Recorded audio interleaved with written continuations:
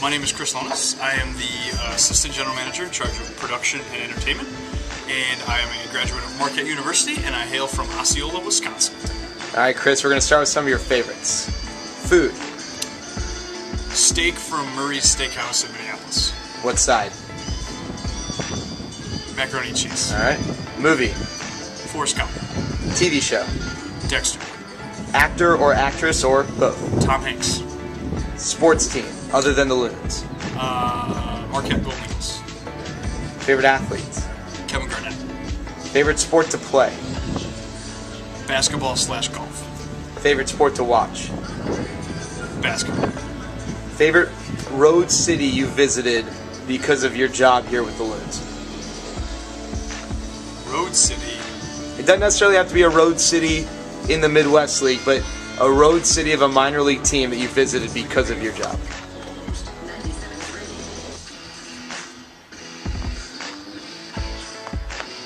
Fort Wayne, Indiana.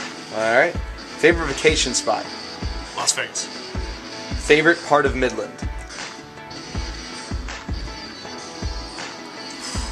Dow Diamond. Non-athletic hobby.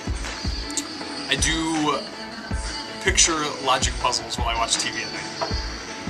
Favorite book. The BFG by Roald Dahl. Alright, role model. My dad. Proudest athletic moment. Not many.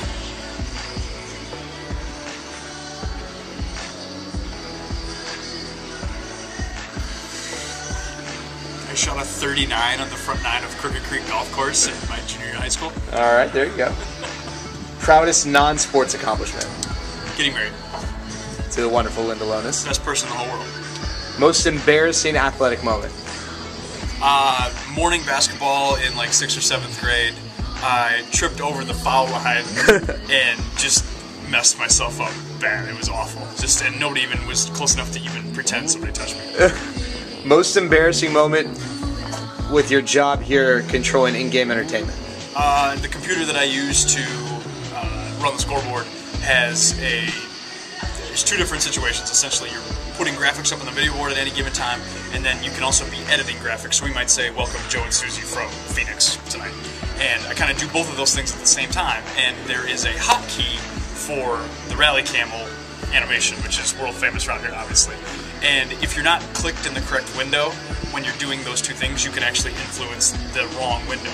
And I thought I was editing a graphic, and by pure coincidence, that name that I was typing in had the same letter that corresponds to the Rally Camel graphic hotkey 2 in a row. So without realizing it, I had clicked in the wrong window and had clicked button, and in the middle of a commercial during the game, up went the Rally Camel at the worst possible time. It was extreme. That was like the worst thing that's ever happened. Now everyone feels like they can request the Rally Camel at any given time during the game. Exactly, yes. Proudest accomplishment as far as in-game entertainment is concerned.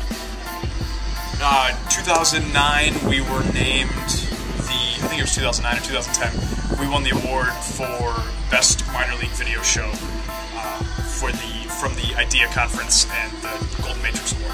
As members of my tribe would say, mazel tov. Hidden talent.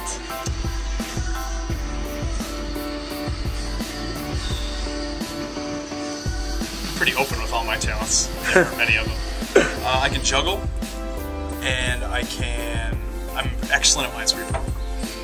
Now, Phil Collins just came on. What are your thoughts on Phil Collins and this song in particular? I've always been very, very impressed by the ability to drum and sing at the same time. Phil Collins and this song is awesome. It is a great song. Something people don't know about you.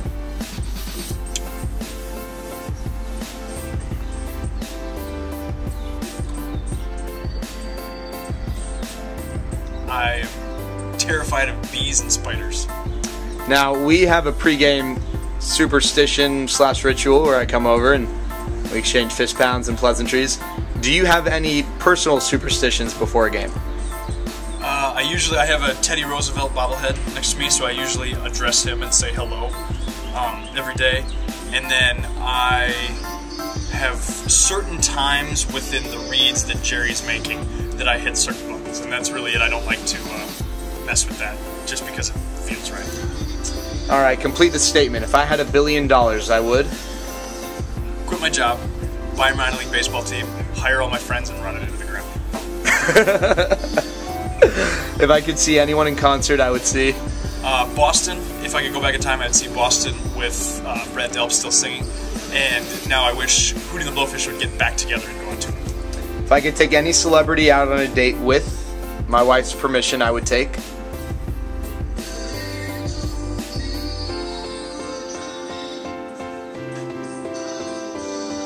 either Kaylee Cuoco or Michelle B. and I would take her where? Bushies in Midland. If I could invite any 3 people to dinner, dead or alive, I would invite Steve Jobs,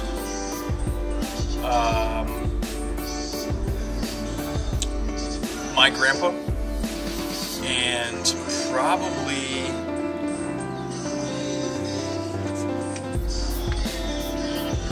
Bob Uecker.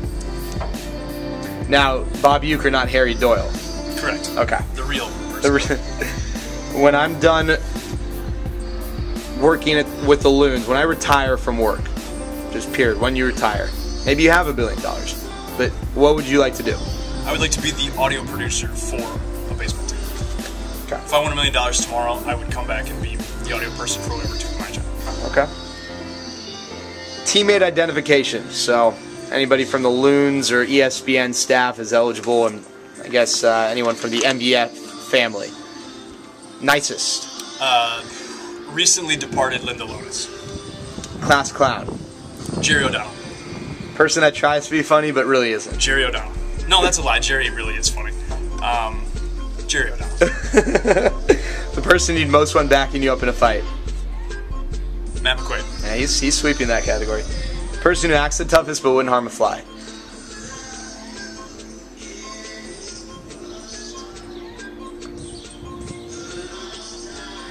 Probably me.